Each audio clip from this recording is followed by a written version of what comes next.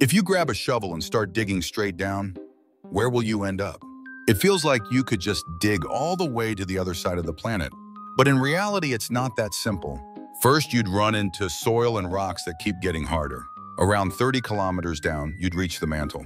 That's scorching hot rock, moving like super thick dough. The temperature here is already over 1,000 degrees. Even the strongest shovel would melt.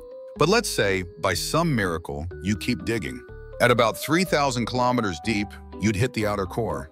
It's molten iron and nickel, an ocean of liquid metal. The temperature here reaches up to 5,000 degrees, and the pressure is so huge it would squash you flat. Deeper still lies the inner core, solid like a massive metal sphere.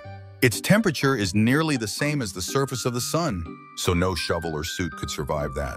Besides, you'd burn up long before reaching the center. And even if you somehow did, the pressure would crush you.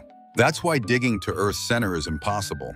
Even humanity's most powerful drills haven't gone deeper than 13 kilometers, which is just a tiny scratch compared to Earth. So the planet's center is out of our reach, but we can study Earth with science and seismic waves. So instead of digging to Earth's core, better dig to the fridge for a sandwich.